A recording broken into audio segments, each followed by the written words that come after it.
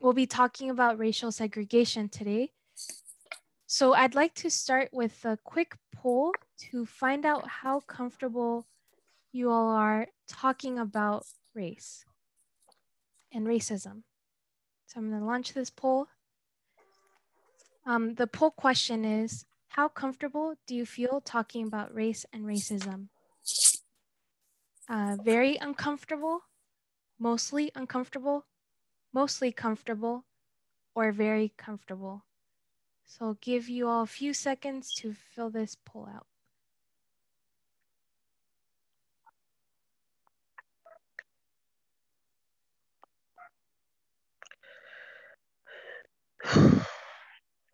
Great, we're getting to majority of votes, so I'm gonna stop the poll and share the results. It looks like most of you are mostly comfortable, which is really great to hear, or very comfortable. And there's a few folks who are mostly uncomfortable or very uncomfortable, and we really appreciate you being in this space with us today, despite your discomfort.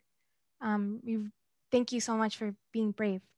Talking about racism can be hard, and we'll be digging into the national, regional, and local history of residential racial segregation. So uncomfortable feelings may come up as you remember difficult experiences or learn about new information. We encourage you to take care of yourselves and also to accept some level of discomfort. Try to notice your feelings about without fighting to shut them down, and remain open because, as the brilliant author James Baldwin said, not everything that is faced can be changed, but nothing can be changed until it is faced. So with that, I'm going to pass it off to Pam and Cynthia to walk us through our history. Thank you all. Thank you, Karan. And thank you all for being here today. Good afternoon. Our history that we're going to give you is taken from Richard Rothstein's book, The Color of Law, A Forgotten History of How Our Government Segregated America, and from local history from the city of Menlo Park. And I think somebody has a sound on. Okay. Although the local history we present is from Menlo Park, it is very likely that wherever you live, your city has a similar past. This picture here appeared in a series of 3 articles, Uneven Ground, written by Kate Bradshaw. And it illustrates the disparities between the different neighborhoods in terms of water quality, asthma rates, educational opportunities, walkability, and more.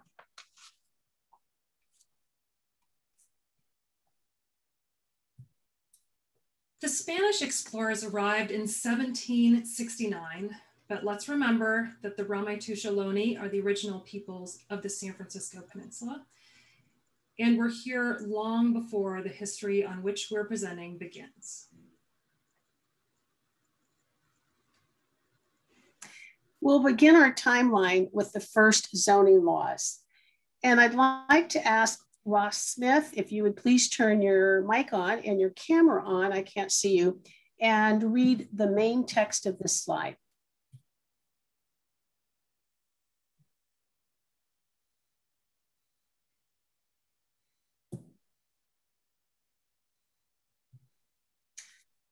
Okay, I'm going to ask if Jen Wollison, if you would please turn your mic on and read this slide. Thank you. 1870s to 80s racial zoning laws. Americans have used zoning to exclude people based on race and immigration status since the 1800s. As a local example, during the gold rush, Chinese immigrants who were subject to the discriminatory foreign mining tax opened laundry businesses to wash miners' dirty clothes, which they were unwilling to wash themselves because it was women's work. In response, the San Francisco Board of Supervisors passed more than a dozen laundry ordinances in the 1870s and 80s, including one that prohibited these businesses from operating, quote, without permission from 12 neighbors, end quote, due to the complaints that, quote, the presence of Chinese laundries were depreciating their home values, end quote. Thank you.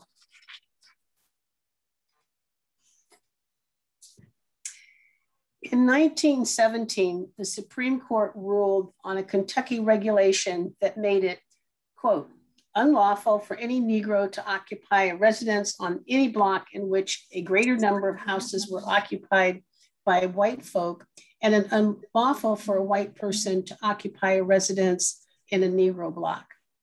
The 1917 court ruling found the Kentucky regulation, to be unconstitutional because it was racially discriminatory.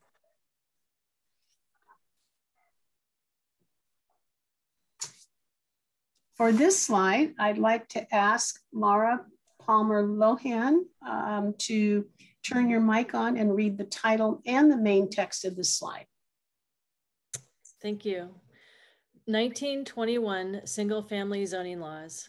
In 1921, 4 years after the Supreme Court rules that racially restrictive zoning is unconstitutional, communities pass single-family zoning laws, which are upheld by the Supreme Court in 1926. The majority opinion describes apartments as encroaching, like parasites, until finally the residential character of the neighborhood and its desirability as a place of detached residences are utterly destroyed. Thank you.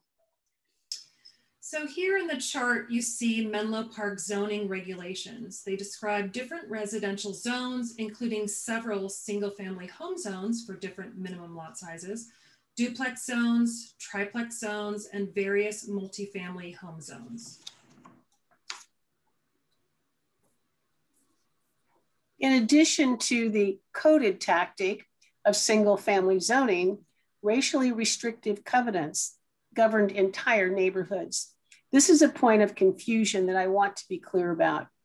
Racially discriminatory zoning was deemed unconstitutional by the US Supreme Court in 1917. But covenants are legal agreements between private parties, and therefore they are allowed to discriminate based on race until 1948. Then they too were struck down. And I'd like to ask Valda Bertoni, and if I mispronounce your name, please, please, please correct me. It's Vlada Bordnik. And you want me to read the title and the main passage? Yes, please. No, just read the racially restrictive covenant. Okay. Yeah. So clause 5, race restriction, that no person of African, Japanese, Chinese, or Mongolian descent shall use or occupy such property or any part thereof, unless such person or persons are employed as servants by a Caucasian occupant of some portion of such property. Thank you. We'll give you just a few seconds here to read the ad. Note the home listing in the restricted deed.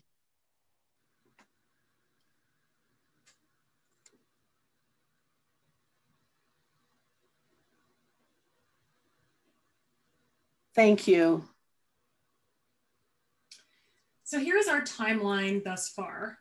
You see it starts in the 1800s and goes until 1948, Supreme Court ruling.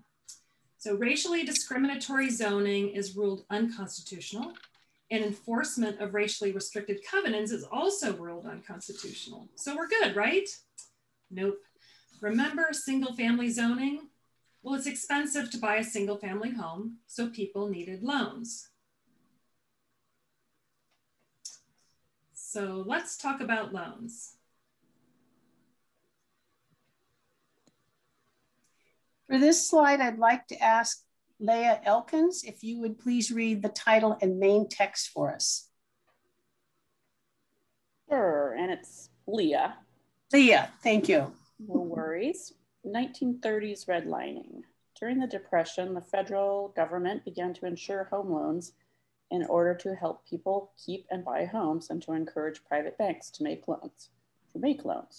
When assessing loans, the federal government took into account the following risk factors, among others: the proximity to other homes with freakish architectural design, the site's proximity to nuisances, such as billboards, service stations, or stables, and whether the neighborhood included mixed racial or social groups. The federal government created maps that color-coded neighborhoods by risk level. Those shaded red were uninsurable.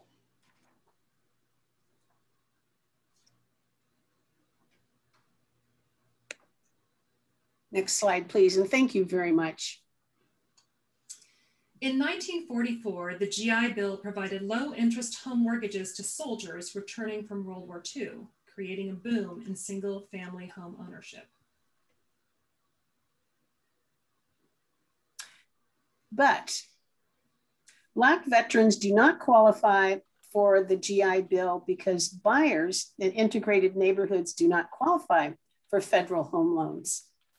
In a 1960 hearing by the U.S. Commission on Civil Rights, Ella Alsberth, the executive director of the Palo Alto Fair Play Council, and Tara Hall Pittman from the NAACP testified that Black veterans were unable to purchase homes in white-only neighborhoods of Menlo Park. And now I'd like to ask Lydia Lee, if you would just read Ella Alsberth's testimony. This is Ella Alsberg, the Executive Director of the Palo Alto Fair Play Council, speaking at the U.S. Commission on Civil Rights in 1960. There were veterans who came back from active service and decided they wanted to live. Some of them trained in California and married and wanted to live in an area which we are reporting on. There was nothing in the provisions of this nothing in the provisions of the federal government's activities which made it necessary for people who got this assistance in developing homes to sell to the veterans. The veterans were excluded completely in our area from the white tracts. Thank you. For this slide, I'd like to ask if Timmy Most would read the title and the main text for us. Yes, 1945 to 50s, the suburban housing boom. Builders who try to develop integrated communities can't obtain federally insured financing, so Black Americans are generally excluded from suburban developments. One local developer, Joseph Eichler, refuses to exclude non-whites from his developments. A local group tries to develop a multiracial neighborhood but cannot get financing. Author Wallace Stegner leaves the group when they agree to the all-white terms required for federal financing. That community is known today as Ladera in Portola Valley. Karen, could you please tell us about Ladera today? Yes, Ladera is confronting their history and trying to make some repairs. They have formed a DEI committee that's doing many things, and one of the things is they're trying to work with lawyers to change all of the deeds and covenants in their community at once, because that's a lot more efficient than doing it one by one. And that requires a vote of the homeowners association.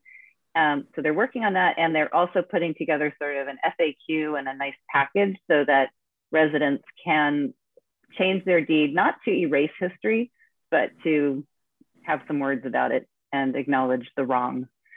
They've also looked up the four families who were not allowed to participate in the development, and are trying to reach them and make some amends with them as well. Thank you, Karen. Okay, so in unincorporated land near Menlo Park, developers built the community they call Belhaven as a predominantly white middle-class suburb. Belhaven then became part of the city of Menlo Park in 1949, while it was still predominantly white. Soon after, Menlo Park annexes the Belhaven community. Menlo Park's master plan consultant proposes increasing minimum lot sizes. Jennifer Rodriguez, would you please read the headline and the quote on the right, which is an excerpt from this article. Headline, 1953, zoning preserves character. Planning consultant outline proposal. Master plan described as effort to preserve city's character. The minimum lot size increase is to protect what we've got. There are no reasons why slums or blighted areas should ever exist in Menlo Park. Thank you. Leslie Feldman, could you please read the headline and the main text of this slide? 1950s, 101 divides the community. In the 1950s, the state widens Highway 101, creating a barrier between neighborhoods. The NAACP refers to the widened highway as the concrete curtain. Thank you. I grew up in East Palo Alto, so I remember when my friends and I, we would cross 101 on University Avenue. At that time, it was 4 lanes with a signal light, just like crossing El Camino today. Once the freeway was completed, we no longer had easy access to the downtown theater because of this concrete curtain. In the 1950s and 1960s, real estate agents targeted Black homeowners in San Francisco, Oakland, and Richmond to market homes in Belhaven and East Palo Alto. This flyer is a 1955 advertisement in the Sun Reporter, a newspaper serving the Black community of San Francisco. Realtors hired buses to bring prospective Black buyers to the predominantly white neighborhoods on weekends, preying on anti-Black prejudice in order to convince white residents to panic sell at low prices. Realtors would then sell those same homes to Black families at inflated prices. This realtor practice was known as blockbusting. An integrated group of Belhaven residents attempted to stop blockbusting through education. They pointed out that sellers were paying a steep price for their prejudice by panic selling at low prices. They also filed appeals to this California State Real Estate Commission, and their appeals go unanswered. Joanne Sanders, could you please read the headline and the main text of this slide? Sure, thank you. 1963 to 66, Rumford and Fair Housing Acts. In 1963, the California legislature passes the Rumford Act, a precursor to the Federal Fair Housing Act. In 1964, the California Real Estate Association, California Apartment Owners, and other property management organizations repeal the Rumford Act by passing Proposition 14. In 1966, the California Supreme Court rules Proposition 14 unconstitutional, and the Rumford Act is restored. This picture to the left shows local demonstrators in Palo Alto that opposed Proposition 14 and were trying to gather support for the Rumford Act to remain in effect. I have another story for you. My parents were instrumental in collecting data for the passage of the Rumford Act. My dad could pass for white, so when he went to a place, the property managers and the realtors were very happy to talk to him. The next step was my mother would go with him to look at the place. And I remember how my mother felt, stating that she hated going with Dad the second time, knowing they would be turned down because she's obviously Black. So let's review the timeline again. The discriminatory lending criteria by the federal government leads to segregated communities and deprives non-white families of the benefits of home ownership. Realtor practices known as blockbusting convert formerly white communities into Black communities. In the 1960s, California passes the Rumford Act, which is a precursor to the Federal Fair Housing Act, despite opposition from realtor and landlord organizations. The segregation of housing creates segregated schools. I'd now like to ask Mikhail Bortoni, and please correct me. That is so wrong. Michal. Michal Bortnik, thank you. Thank you. 1960, segregated high schools. In 1967, the NAACP National Magazine publishes an article about the dispute over new school district boundaries that create a mostly Black high school, Ravenswood, and a mostly white high school, Menlo Atherton. Despite pushback from Belhaven and East Palo Alto residents, a school board member defends the move, saying, "This will be putting our noses in something that does not concern us." Thank you. Another piece of history here.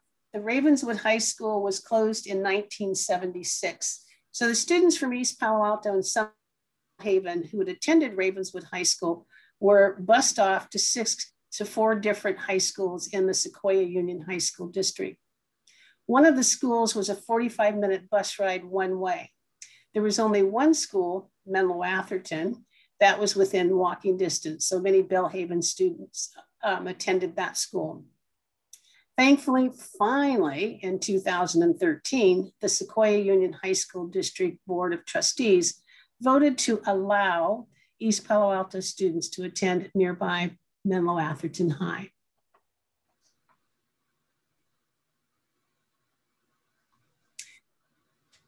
Now, may I have Michelle DeHoff? Yep, Michelle DeHoff. Hi. 1975 to 1976, white exodus from Ravenswood. In 1975 and 1976, the Menlo Park City School District annexes the predominantly white suburban Park and Menlo Oaks neighborhoods from the Ravenswood City School District. Thank you. In 1976, Margaret Tinsley and a group of Ravenswood parents filed a lawsuit contending that the isolation of minorities in their neighborhoods leads to unequal educational opportunities.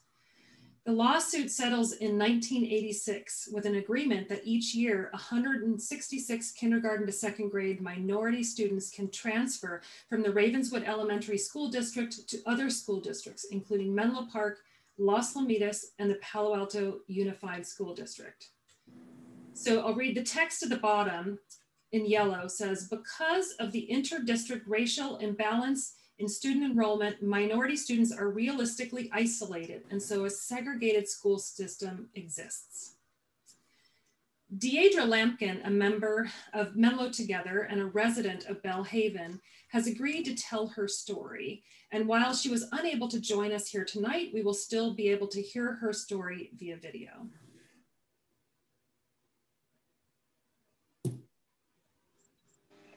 So just a quick personal story. I now have a soon-to-be 8-year-old little boy. And my son was actually able to get into the Tinsley program. However, even though we live in Menlo Park, he was assigned to a school in San Carlos. I did try to get him into the Menlo Park School District, but wasn't able to. Ultimately, I decided to not enroll him in the program because that would mean that I would have to put my then 6-year-old son on a bus for an hour in the morning to get to school, and then an additional hour plus, depending on traffic, to come back home. And I just was not willing to do that to my baby.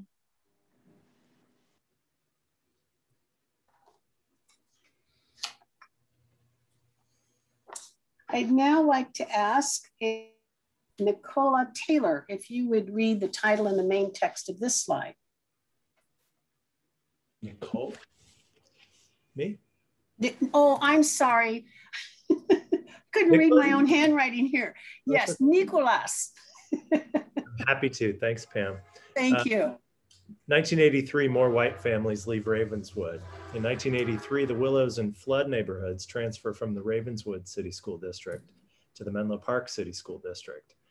In their unsuccessful appeal of the decision, the Ravenswood City School District argues that the proposed transfer will isolate minority students in the Ravenswood district while surrounding them with overwhelmingly white districts. Thank you.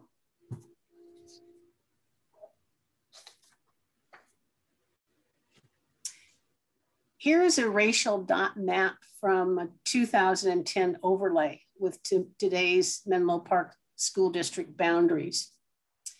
Note the Menlo Park City School District's expansion stop is at the color line, which is green. We also have another story from Deirdre. So next slide, please.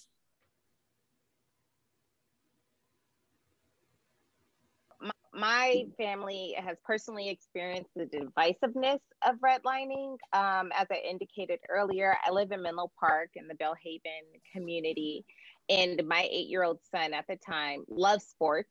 He still does, and he wasn't able to play Little League Baseball in Menlo Park. I was essentially told, based on living on the other side of the freeway, my son was to play in East Palo Alto instead.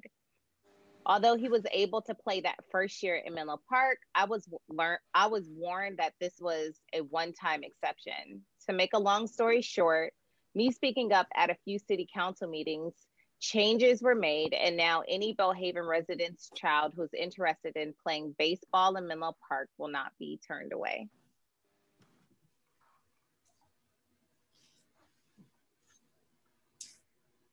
Nancy LaRocca, would you please read this slide?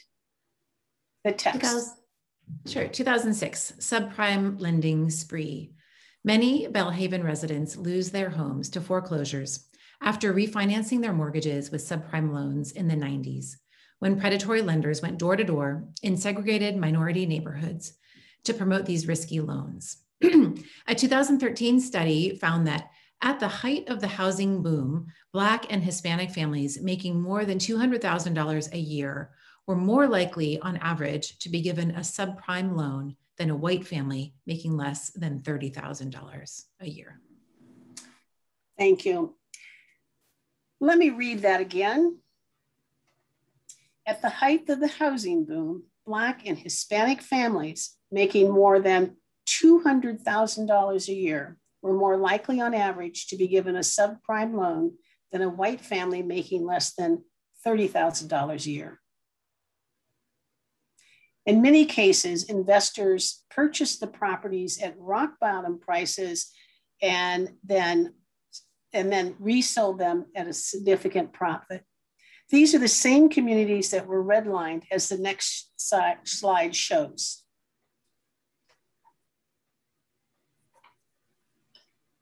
You may also notice that the change in the dots to orange indicates that the color of people have changed from a segregated community that was mostly Black to now a mostly Latinx community.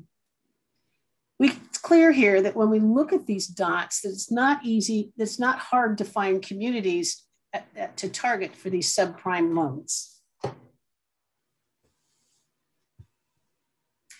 Real estate investment opportunities, such as buying homes near the new Facebook headquarters in Menlo Park, lead to displacement of longtime residents. And Karen, could you please explain that map at the bottom?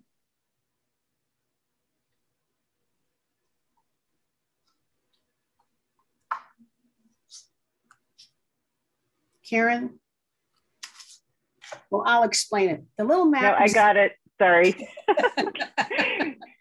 So some of the red dots, the ones on either side, are job centers. So 2 on the right are Facebook headquarters. 1 on the left is a Stanford medical facility.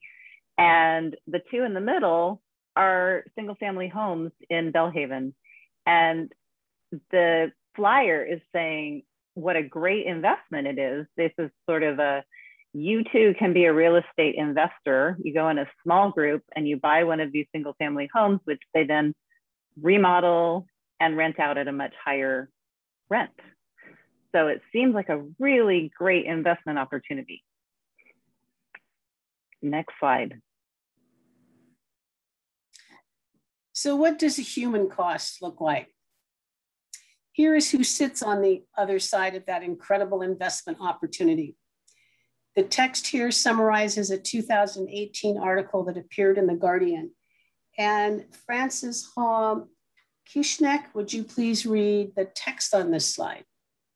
Sure. 2018, displacement is personal. After investors purchase a Belhaven property on Pierce Road, They increase rent from $1,100 to $1,900 a month.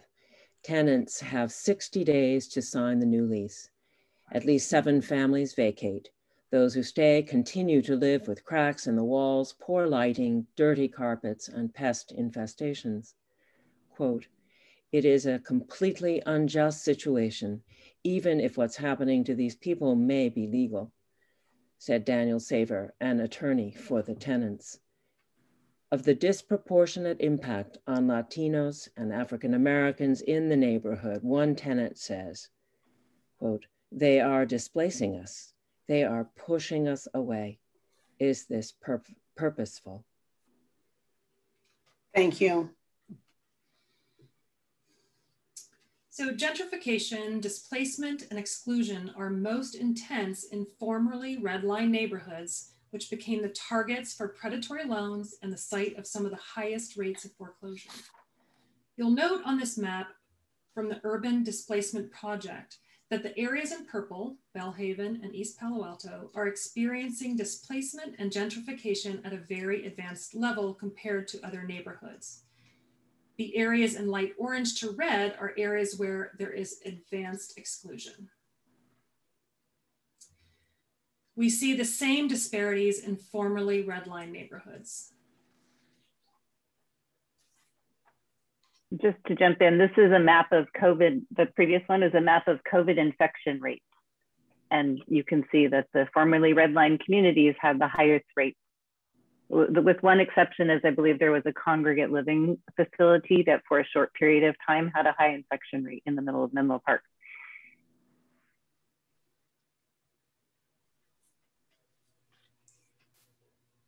I would Carry like on.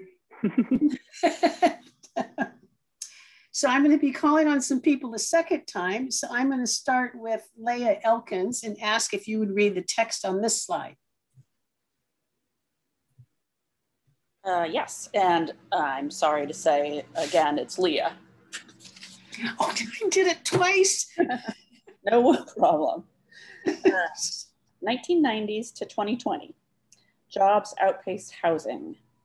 Healthy balance equals 1.5 jobs per housing unit. In the 6 years between 2011 and 2017, local governments approved commercial growth contributing to 627,000 new jobs, while approving only 138,000 new housing units, worsening an already critical jobs housing imbalance in the 9-county Bay Area.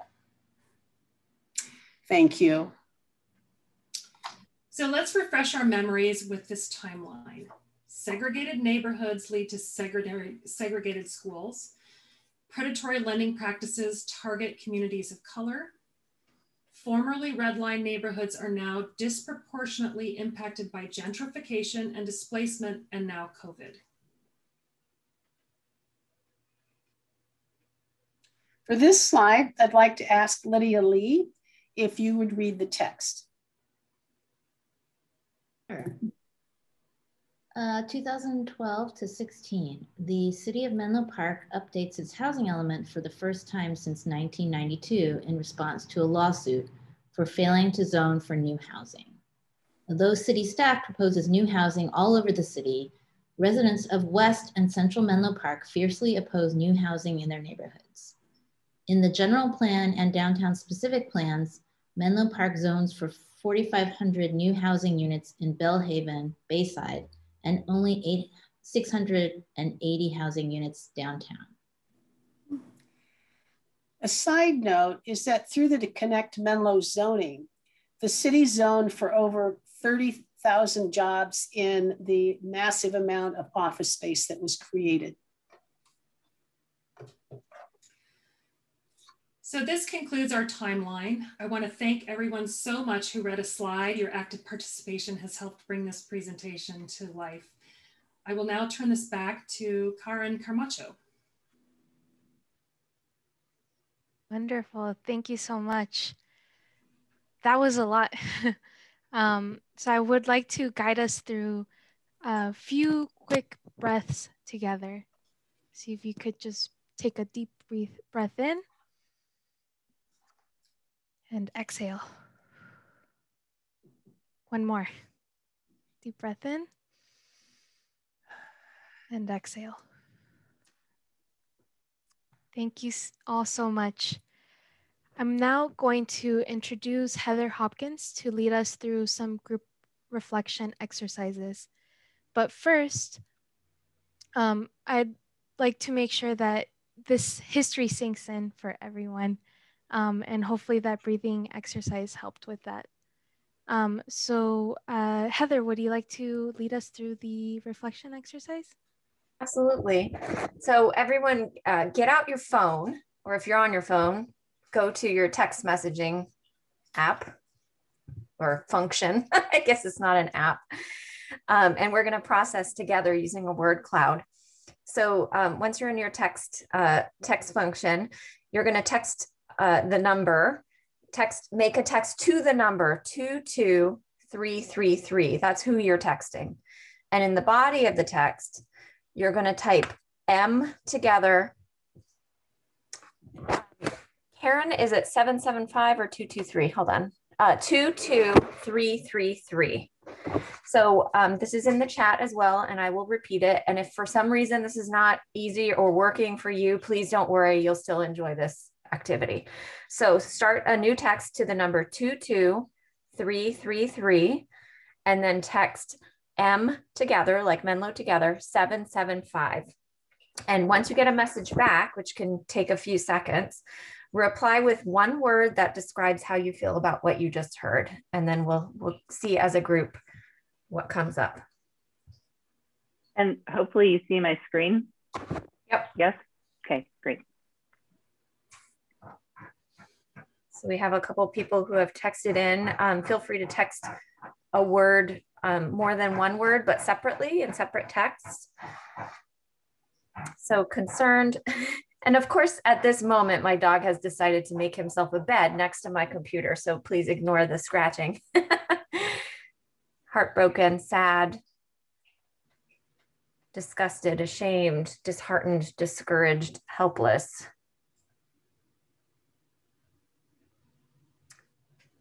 Muy triste. Horrified, implicated, a lot of sad and angry. So a lot of people may be hearing this for the first time or just getting hit in the head, over the head with it again. Wow. Ashamed, curious, disturbed, sobering. Thank you. Guilty, grim. All right. Thank you. Lots of feelings. So in a few minutes, we'll go into some breakout groups. But before we do that, we're going to give you a few minutes to reflect and journal your responses. And so the questions you'll see on the screen here, and we will also put them in the chat. And if you're Spanish speaking, you have a slightly different question, which will also be in the chat and on the translation. So the questions are, in what ways did you, your family, or your ancestors either disrupt or help sustain residential racial segregation? And the second question is, considering this history, what are the implications for you in moving towards housing justice? And so you only have 2 minutes to think this through. I will set a timer. And so you may not, even get to the second question, or you may choose to do the second question before the first question. And we'll play a little bit of music, and I will give you a sense of how much time you have.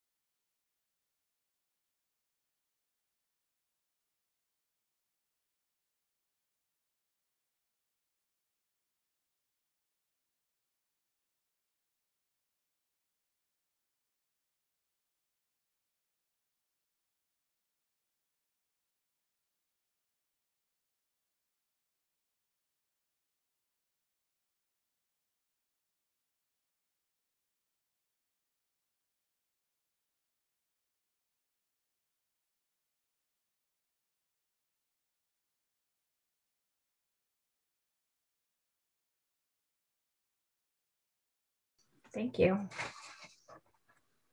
Do you mind going to the next slide? Thank you. So before we go into groups, just a few things to consider to deepen your conversations. The first is that please remember to keep these conversations confidential. You can share your learnings, but please consider what you hear from others to be confidential unless you ask their explicit permission to use their name or their story. There will be a timer on the screen, so please take a look at that timer and share time equally. Speak from your own experience using I statements. Trust what others tell you about their own experience, even if you don't immediately understand what they are telling you. If you are hurt by someone during this conversation, try to assume good intent. If you have caused someone harm without intending to or with intending to, though I'm sure that's not going to happen, despite your good intent, please acknowledge it. And finally, please stay open to all the information and feelings that may come up. These can be difficult conversations.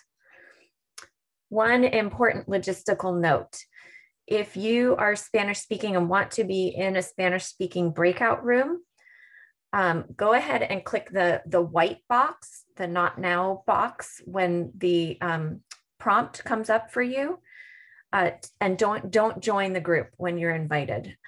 Everyone else, please go ahead and click the blue button to join the breakout groups and enjoy your conversations. Again, you'll see a countdown timer in the right top of your screen. And we'll see you back in 10 minutes? 10 minutes. 10 minutes, but I need another 5 seconds to get the breakout rooms ready. And we are ready now. So off you go. Okay. Lydia, tell me what you would like to share from your conversation. So in our discussion, in terms of taking action, we really, all of us were really interested in getting more involved in local politics and zoning. And I'm going to take a moment just to say that I know that the city is working on a updated housing element right now. And there's a committee that the applications may be already due. I can't remember. You probably know, Heather. So, aha, there you go. Right. Okay. So that is a chance, a great chance for residents to have a direct say in how zoning is determined in our city, and just in general, like realizing how detrimental single family zoning has been, right, in excluding people. Thanks. Thank you. Natasha, tell me your dog's name first. Hi, sorry, he's trying to be the star here. His name is Reese, like the candy. Cheating, he is the star. My name is Natasha. I am actually a pediatrician in this area. I live in East Palo Alto and heard about this from one of my patient's parents and from the East Palo Alto neighbors group. So thank you for having me. I'm, fingers crossed for me, hopefully a future parent to a child in these school districts. I had a wonderful conversation with, I will not disclose her name because I'm not sure if she wants her name to be disclosed. I didn't ask her, explicitly, but she reflected on her. La reflexión de ella. Oh, I think. Hello. Oh, I'm so sorry. I think it went into the English. One moment, please. That was our interpreter. Gotcha. The woman who I spoke with was amazing. She reflected on how she was a past PTA president in the past few decades.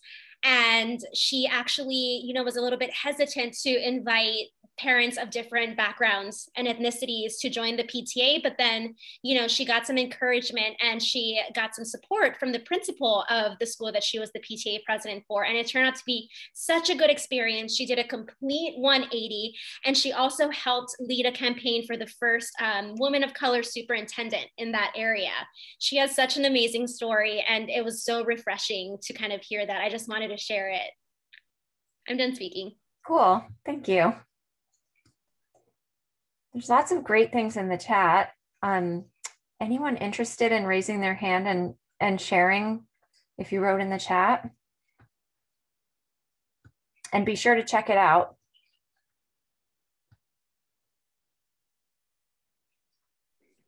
Laura? Thank you, Heather, and thank you for the opportunity to have the micro groups. Really interesting. For me, an aha it popped into my head as we were talking about the attraction, buying near the best schools, and thinking about the times when I've been looking for homes. We've kind of moved a little bit, and every time there was always that conversation with a realtor about here's a neighborhood with the best schools, and it was just a watershed moment today, thinking about how that continues to perpetuate the issue that we have. There was some recognition of that in our group, so I thank you for the opportunity to share space. Thank you. Lydia, I assume you just have your hand raised from before. No worries.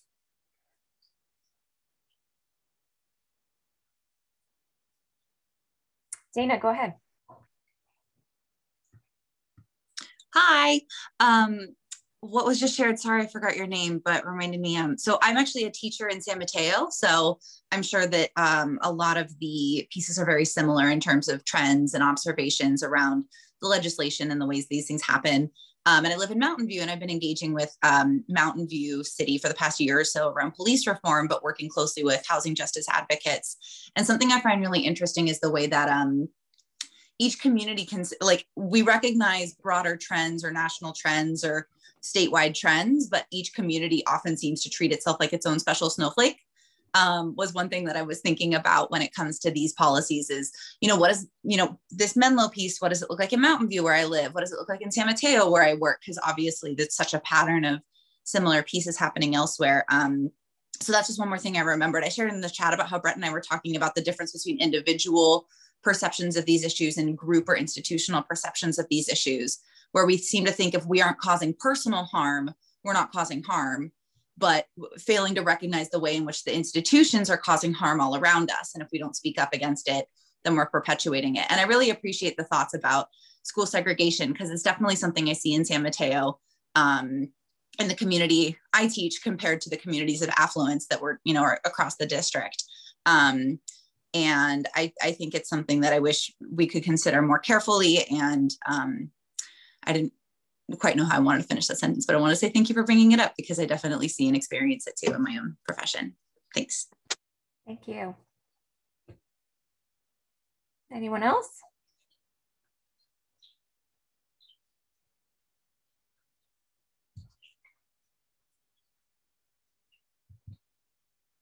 Okay, I think that was a nice long pregnant pause. Maybe we, Karen, are we, should we move on? Yeah, so we carry on then? Yeah. Because I think people are eager to learn what we can do about all of this. So at this point, I want to share that I serve on the Menlo Park Housing Commission. And I want to say that because I want to be really clear that I am not representing the Housing Commission tonight. We have to vote on things. I am representing myself, and I'm representing Menlo Together. But on your screen are some actions that you can take to reverse racial segregation in Menlo Park and in our region. So we at Menlo Together we tend to watch a lot of city council meetings, and we will send emails when it's important for your voice to be heard. Housing Leadership Council does that for all of San Mateo County. So we'll follow up with an email with exactly how to sign up for these email alerts, but definitely recommend that you do that. Another thing you can do is just talk to people that you know about what struck you, about what you learned tonight, because like I think Dana said, we all seem to feel like, the social justice problems exist outside of our local community, but that's not true. And so it's helpful to look under our own 2 feet sometimes. So please talk to people. If you have a group of people who you'd like to share this with, reach out to us at Menlo Together, and we would be happy to do the workshop or help you do the workshop yourself for your group. And now we're getting to the really meaty ones. What most important, especially for the Menlo Atherton community, is to communicate with your government leaders about your desire to have more affordable housing in your neighborhood, because everybody wants it in the abstract. it's very rare that a city council member will hear from somebody that wants more affordable housing in their neighborhood. So anytime you can use your voice to advocate for social justice in your own community with your local leaders, that is a really powerful action. And in a more systemic and planning mode, as has been mentioned, we are at a moment in time where the city is embarking on their new housing element. It's a planning process that takes place every 8 years, where we plan for the predicted future housing needs.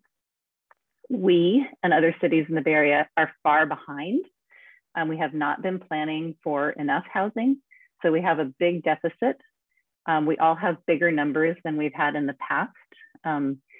And there are ways to plan for all of this housing where it's likely to come to fruition, and there are ways to plan for all of this housing where it's not likely to come to fruition. So the more people who are involved in the process, who really want to reverse the past policies of residential segregation, the better outcome we're going to have for housing justice. So I encourage you all to get involved in any of those ways. And just echo that the housing element in Menlo Park process will have a community education and outreach committee. And I encourage you to apply for that, because there's a lot of sort of translation from policy wonkery to actual people's lives. And you would be part of bridging that gap and getting lived experience into the process. Oops, sorry, my timer. But what would be really helpful, particularly for this community that attends Menlo Atherton High School, it was mentioned that realtors value test scores and schools value, funding per pupil. Menlo Atherton, the Sequoia Union High School District is what's called used to be called the basic aid district. So there's a lot of money from property taxes that the school district gets to keep. They don't get extra funding when they have extra students. So there's an extra incentive to not build more housing in this kind of very fortunate school district, privileged school district. Now, I think there should be a color of law school funding edition, and somebody needs to write that book, and then we'll create a workshop around it. But that's another whole topic you can look into. So what I would encourage people who care about education and segregation, let's disrupt residential segregation and make school funding more equitable and more abundant for everybody. So that's my particular, I think to tailor the ask to this group, I think we need to overcome the protective instinct to keep all of the school funding for our schools. And we need to look at it with an attitude of abundance and say, let's be fair and let's fund all of the schools to the point that all of our children can have an excellent education. So with that, I think I'm going to do a poll and ask you all, I'm going to invite you all to take a moment to sort of commit to yourself, one or two, or as many as you want. Pardon me, did somebody say something? One or two actions that you will commit to doing after this workshop. So let's see, here we go. I'll give you a few minutes to pick as many items as you want, and then we will look at the results.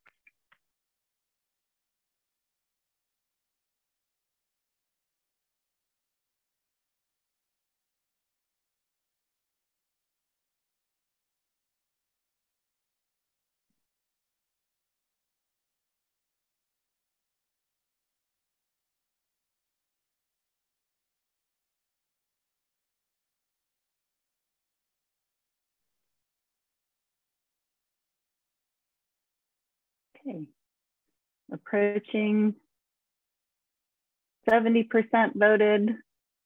So last chance to click complete, and 75% have voted, 76. Still growing, so I'm gonna give you another minute or half a minute. Okay, ending the poll. So these are the results, and I'm glad that people are gonna connect to information about when and how to take action. definitely going to have a lot of people talking to family and friends and also to their elected leaders, which is fantastic. And the housing element process, we've got a few people who are going to engage in that. You know, you don't have to engage at the very, I hope that everybody engages at some level, even if it's not joining a committee or going to the wonky meetings. But when you're asked for input, please do share your input. Some of the great opportunities for new housing are along El Camino, where we have a train station and we have bus lines, and it's not only good for racial justice, it's also good for the environment because people can take public transit more easily. So that concludes our workshop. We would love to hear from you, what you thought of it. And we will be putting or have put a link in the chat for an evaluation. We learn a lot from the evaluations. So we would love to hear your feedback. Thank you so much for joining us. Thanks to those of you who helped us read slides and shared your thoughts aloud and were brave in your conversations. Thanks also to those of you who didn't do any of those things. I'm so glad to have all of you here. Just seeing your faces makes me feel a little bit like we're in a room together, and soon we actually may be. So thanks so much, everybody.